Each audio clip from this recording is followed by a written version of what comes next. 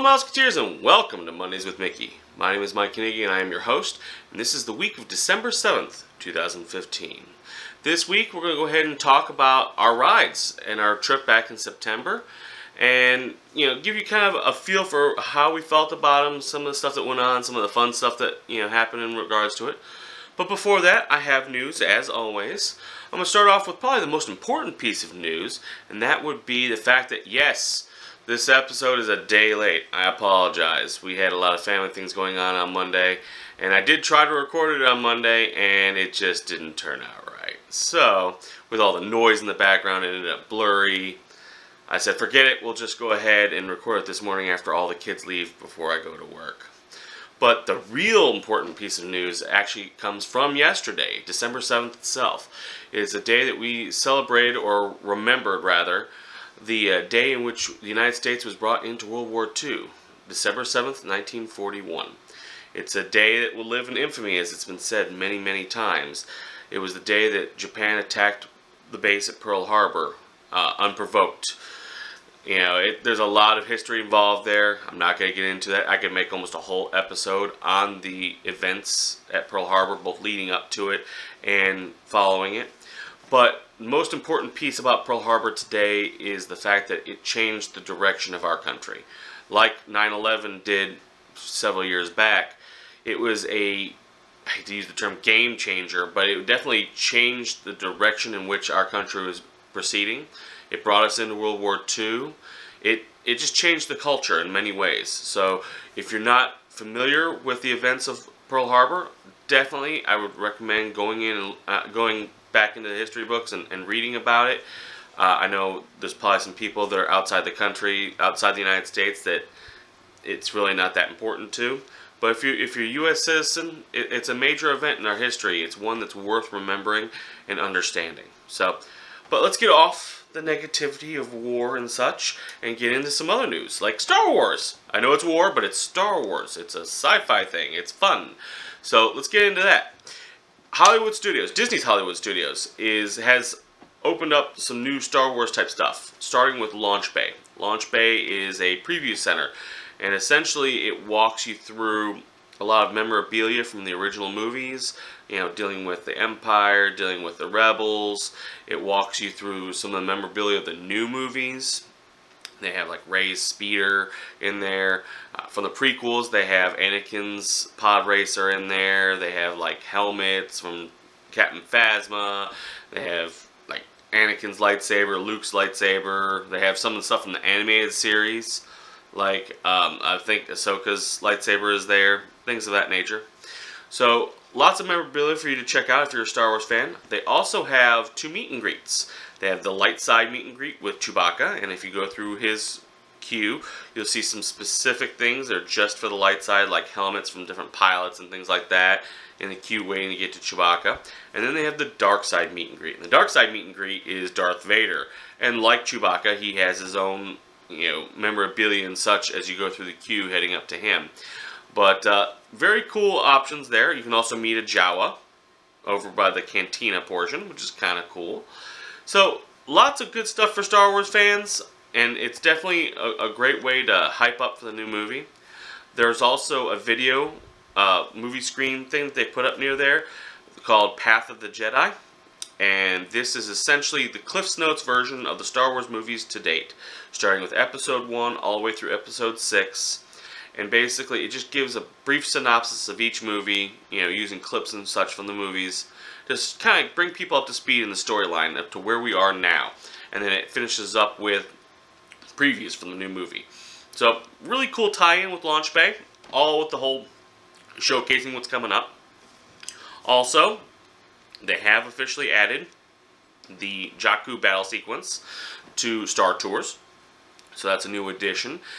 For those who aren't aware of what they've done with that, and anybody who's ridden the Star Tours attraction, essentially you get in the Star Tours to go to whatever destination you go, and 3PO ends up getting stuck on the ship and piloting it accidentally, and you end up getting caught by the dark side and all that. Well, in the Star Tours, you always get sent on some kind of a mission, usually for the rebellion. in this case, in this new battle, this new world sequence, Finn sends you on this mission. Finn being the stormtrooper from the new movie that we'll obviously get to know here soon, hopefully. And halfway through that, you also get like some messages from BB-8 and whatnot, and you go to the Battle of Jakku from the new movie, following the Millennium Falcon through the battle sequence. So that's officially now part of it. And also the Jedi Training Academy, which is right next door. This actually ties into our trip. We noticed when we went to Disney's Hollywood Studios that there were construction walls up around the Jedi Training Academy. Jedi Training Academy, essentially kids get to go up and learn to be a Jedi. They fight Darth Vader and all that kind of cool stuff. And the stage that was set up, kind of very reminiscent of the blast doors to the shield generator room on Endor. And being that, you know, next to that is the giant AT-AT along with the Ewok village. It all kind of themed into each other. Well, we thought, since the construction walls were up, that maybe that was going to be moving somewhere else with the new expansion of Star Wars. We were wrong. They brought down those construction walls and reopened the Jedi Training Academy, but now it looks completely different. It's a temple instead of these blast doors of the shield generator thing. It's a temple for training Jedi. And like in Empire Strikes Back, where Luke had to face his greatest fear, Darth Vader, that temple is where these younglings are going to face their greatest fear. And so far, the characters that they've brought out of this temple to face the kids have been Darth Vader, the Seventh Sister from the animated series, and Darth Maul. So, kind of cool. They've brought in 3 different genres of the Star Wars series, and they've kind of put a little more lore into the training academy with the whole temple. Nice addition, nice update. So, with that, they're really opening up some Star Wars stuff over at Disney's Hollywood Studios. They also opened up Club Disney. And I don't recall whether I've talked about this in the past. I know I've talked about it, but I don't know if I've talked about the opening of it. But it has opened up. And it's a great place for kids to go in, parents as well. And it's a club atmosphere for kids. And they can come in and cool off. The major characters from Disney come out to play. Mickey, Minnie, Daisy, Donald, Goofy, Pluto, and Chip and Dale. They come out and play with the kids and dance with the kids on the dance floor. There's giant screens on the walls where kids can go up and color pictures. It's not actual coloring with paint or anything like that, but you know, they choose a color and they can swipe their hand across and color it. Kind of like in one of my previous videos where I showed you the honey pot experience over at Winnie the Pooh in Magic Kingdom, where you put your hand on the screen, you move it, and you can swipe the honey somewhere. Similar idea where your hand becomes the paintbrush. So they have several walls where you can do that. They have charging stations with couches so people can sit down, relax, charge their phones, and while the kids play and have fun. All the while, there's a Mad Hatter looking DJ who is playing Radio Disney type music, so kids safe music, along the almost to the ceiling. The whole perimeter of the club is lined with video screens right up to the ceiling. And on those screens, they play clips of the different Disney movies, kind of going along with the music. When that's not up there, there's like this cool, colorful shadow thing of like Mickey dancing and whatnot. So really a nice nightclub atmosphere for Disney, but geared towards kids and families. So that way, you know, people who are in the Florida heat and need to break off for something to cool down while the kids still burn off some energy, it works out well. It's over it's situated over between Rock and Roller Coaster and Tower of Terror. It's kind of right in the corner between the two of them. It's a Sunset Showcase. Yeah, Sunset Showcase. So if you're coming into Disney's Hollywood Studios and you're kind of holding to the right-hand side, you'll see the road that leads down to Tower of Terror. You can't miss it. And down that way, that's where you'll find Club Disney. So, very cool to see that they're actually opening things at Disney's Hollywood Studios as opposed to closing things. And that helps keep that value at Disney's Hollywood Studios, especially with all this remodeling that's getting ready to happen. So, with that said, that finishes up my news. So, before I get into the actual rides, I always have a picture. I have some videos and pictures for you. So, take a minute, watch the video and pictures, and we'll be right back. The Hollywood Tower Hotel was a star. a beacon for the show business elite. Until 5 people step through the door of an elevator and into a nightmare. Now that door has opened once again. For you.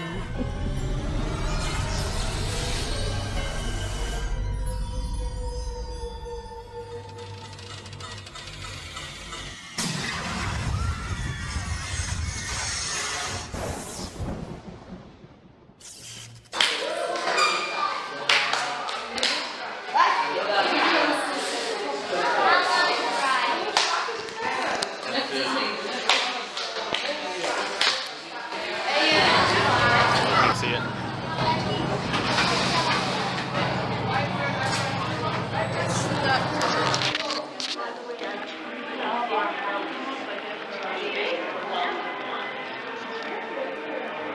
We didn't get to see the feet, the feet from the Muppets' feet. Dad, we didn't get to see the Muppets' feet. It's okay.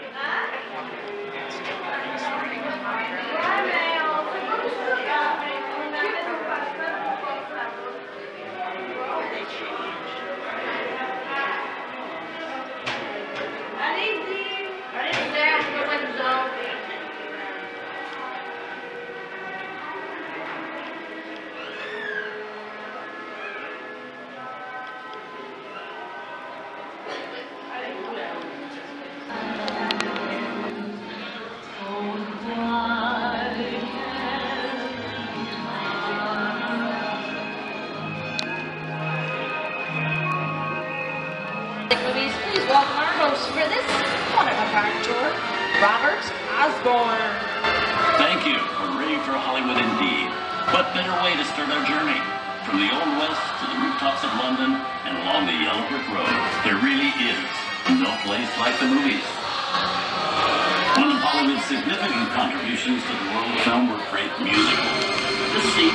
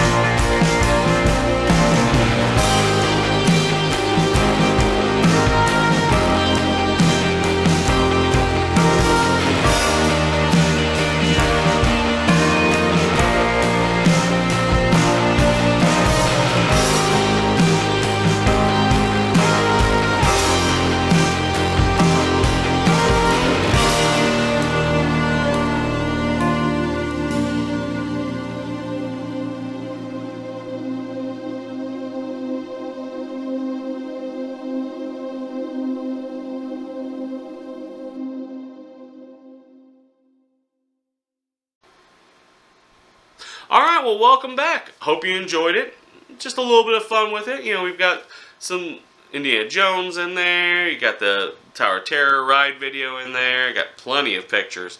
Hope you guys liked it. I'm going to start off talking about Muppet Vision 3D or 4D, whatever it is. Muppet Vision. And we really enjoyed this ride.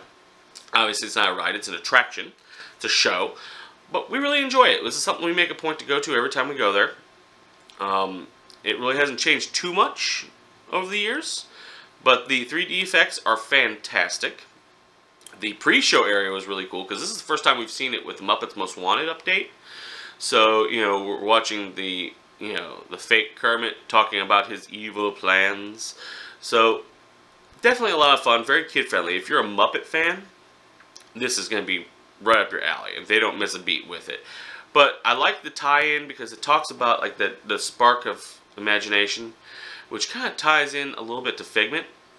So, really enjoyed Muppet Vision 3D. You know, the effects were awesome, and Muppets are always cool, but the whole package altogether, lots of fun. I would talk about Star Tours, but we talked about that last week. So, yes, we did Star Tours. Next up on the list, I'm going to talk about Tower of Terror. Now, Tower of Terror has some interesting history with us. My wife and daughter ride it every time we go. I've ridden it once. I rode it the first time I went to Walt Disney World, and I'm glad I did. But it's just not really my thing. I really don't like free-falling. As a bigger guy myself, the whole, you know, my belly up here and the rest of my body down here thing, it's uncomfortable and can be painful sometimes. And so it's not really for me. But my wife and daughter ride it, and they love riding it because there's a little history there. The first time my wife rode it, she was pregnant with my daughter. Well, my stepdaughter. I hate to put it that way. My daughter. She rode it with her, and she was pregnant. And she had no idea she was pregnant. So when you see shirts saying, "Oh, I survived Tower of Terror," they really apply to my daughter Natalie. Absolutely 100%. Because she literally did survive Tower of Terror. Because if you're pregnant, you're not supposed to ride it. So, kind of interesting. So they make a point to almost make it a tradition that every time we go, that they have to ride it together since they rode together the first time. My son and I do not ride it. My son is terrified of it. Mainly probably because I don't like it. I don't want to ride it. I'm assuming if he sees that I don't want to ride it, he doesn't want to ride it. But I'm sure one day he will. But this time around, there was a little funny interaction with it because, you know, we made a joke about, well, maybe we'll see you guys. If not, we'll use up our meal credits and things like that. And just kind of being smart Alex about them might not coming back from Tower of Terror. Well, a few minutes after they leave, they get in, they go up and get in line. They had fast passes, and we're expecting, oh, they'll be down really quickly because they had fast passes. A few minutes after they leave, we hear something about the ride breaking down. And there was an announcement over the loudspeakers that that there was some kind of an error and that the ride was being closed. And we didn't see the girls right away. We sat there for a few minutes. We're like, whoa, what is going on? Where are they at? And, you know, obviously we weren't seriously concerned that they were hurt. But there was that little nugget in the back of our heads going, did we wish something bad on our on Mom and Natalie? Well, eventually they came down. Apparently only one of the elevator shafts closed down for some kind of a small error. But they continued running people on the other shaft, and it just took a little longer because they were trying to funnel two lines into one. But, yeah, so they came down. We told them. They laughed at us, and, yeah, I'm sure they'll be holding that over our heads for a while. Right next door is Rock and Roller Coaster. Now, at Disney's Hollywood Studios, this is one of my favorite rides. Actually, this is one of my favorite rides at Walt Disney World in general. I'm not a big roller coaster fan, but as far as roller coasters are concerned, this one's pretty cool. It's indoor. You know, you really don't see the ground per se. It's in the dark, but it's very themed around Aerosmith. I love Aerosmith, so it really works out well for me. There's very few roller coasters I like, and that and Space Mountain are two of the ones I like. Maybe because they're indoors and you don't see the drops so much. There aren't really big drops on these rides. They're kind of self-propelled almost, so it works out really well for me. My son was very nervous about this ride. I got him on it, but he was very nervous about this ride. He was asking me all kinds of questions. How many times you go upside down? You know, will he see the ground? Anything he'd come up with, he started asking questions. And as we got closer, he started trying to get out of it. We talked him into it. We got him to ride it.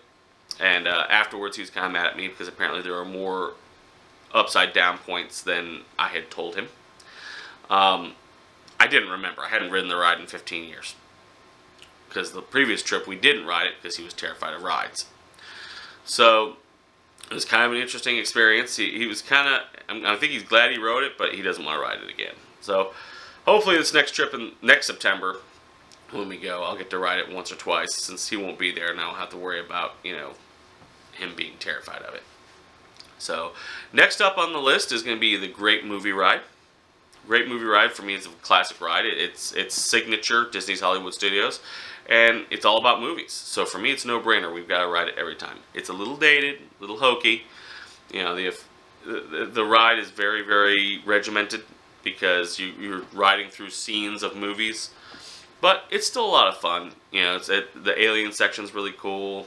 The Wizard of Oz looks great. I mean, some of these animatronics are fantastic, some not so much. But it's a great ride, and since they've been revamping it with the changeover in ownership, the opening show's changed, so it's being narrated differently. The lobby itself has changed, so instead of having static posters, there's posters that change on their own, so you can see multiple different posters as you're standing in line. Also, at the end of the ride, they've changed the closing video, showing a new variety of movies to check out, which also included, incidentally, bits and pieces from the new Star Wars movie.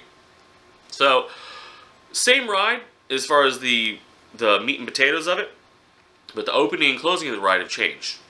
And since they're cleaning up the outside facade of the Chinese theater because the hat's down, the ride's taken on a little different flavor. We really enjoyed it.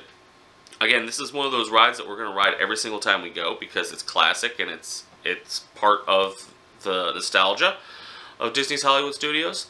But it was nice to see some changes and some updates, and they did a good job with it. So if you're there, definitely check it out. Like I said, it's kind of the history of Disney's Hollywood Studios, so it's worth checking out. Next up is going to be the first ride that we rode at Disney's Hollywood Studios, and this would be Toy Story Midway Mania. Now, this is quite possibly the most difficult ride to get into at Disney's Hollywood Studios, simply because it's awesome. It's a lot of fun. We actually have the game that this ride is based off of, or the game that the ride is based off. I don't know. I'm not sure which one came first, chicken or egg, but we have the game, and we have it for the Wii. And it's the same game that you play in Midway Mania. The difference is you're not in a car and you don't have this big contraption that you're shooting with. But it's the same game. And so, we've played it at home before and we loved it. And we knew that we wanted to ride it this time and we knew how popular it is. So basically, the second we got into the park, we beelined to Toy Story Midway Mania. That was probably one of our longest waits in the whole trip, was because we wanted to go there. And we didn't have fast passes for it, because my son chose all the fast passes for the day, and Star Tours was very high up there on the list.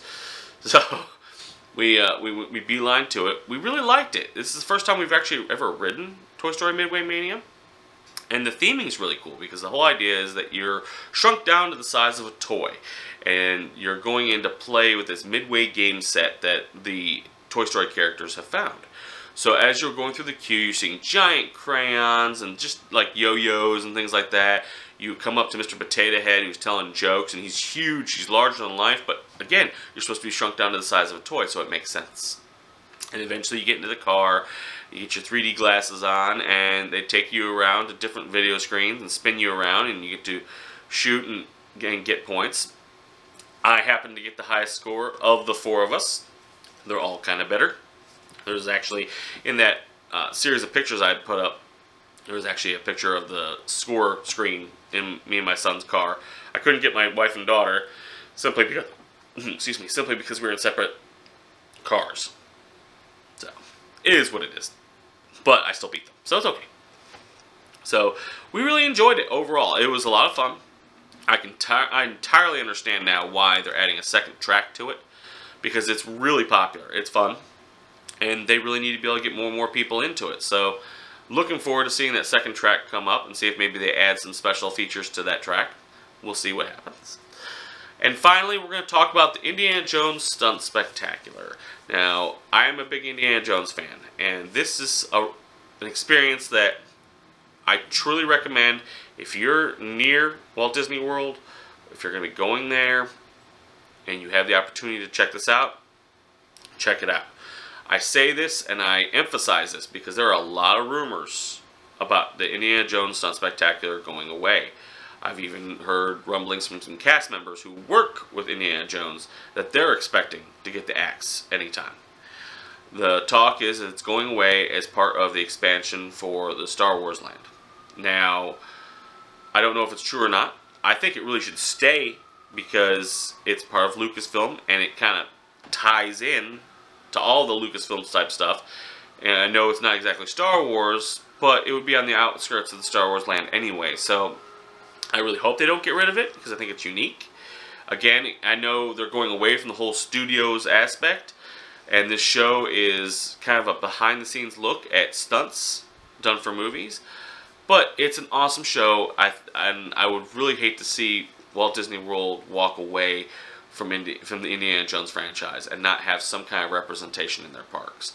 But this is one of those shows, again, that we like going to. If it's there, we're going to go check it out every single time we go to Disney's Hollywood Studios.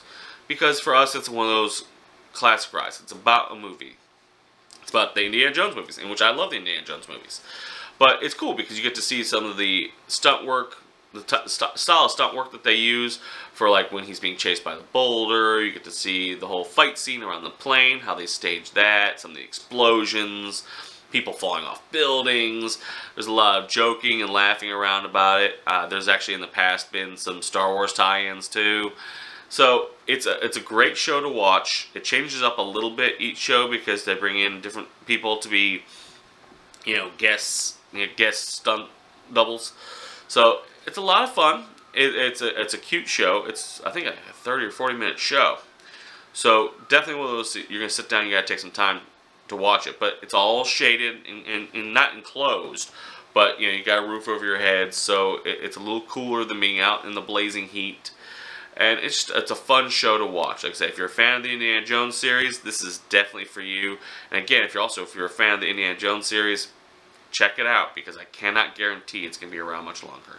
They closed Backlot Tour. That's a staple ride for Disney's Hollywood Studios that everyone thought would be there forever. And it's gone. And it's gone because they're making room for Star Wars Land and the Toy Story Land. So, if you're in the area, and you're an Indiana Jones fan, check it out. It may be your last opportunity. I hope not, but you never know. There was one other attraction, ride-wise, it's not really a ride, it's an attraction, that we did. I'm not going to talk about it this week, I'm going to talk about it next week, and that would be One Man's Dream. So, now that I'm talking about next week, I'm going to talk about One Man's Dream next week. It's basically the history of Walt Disney. It's probably my favorite attraction as far as a regular everyday attraction. I'm going to talk about that. I'm going to talk about our meet and greets with like Mickey and the Cars characters. I'm going to do my top 3, bottom 3 experiences at Disney's Hollywood Studios. I did shrink it down for this particular park because we were only there for one day. So we only saw so much. And it would kind of be unfair to, be like the top 5 or the top 10, bottom 5, bottom 10. Because it's only one day. And that would be too much. It was hard enough to do it for Magic Kingdom. This would be even worse. So I'm going to do top 3, bottom 3, just like we did with Magic Kingdom. I'm also going to talk about our experience with Fantasmic. I'm going to close it out with the closing show like I did with Magic Kingdom. So, with that said, that's pretty much everything for this week, and next week you can see what's coming. I hope you guys enjoyed, and as always, I hope you never lose sight of one thing. This was all started by a mouse. Thank you so much for watching me this week. I apologize again for it being late, and I look forward to seeing you guys all next week. Have a great one.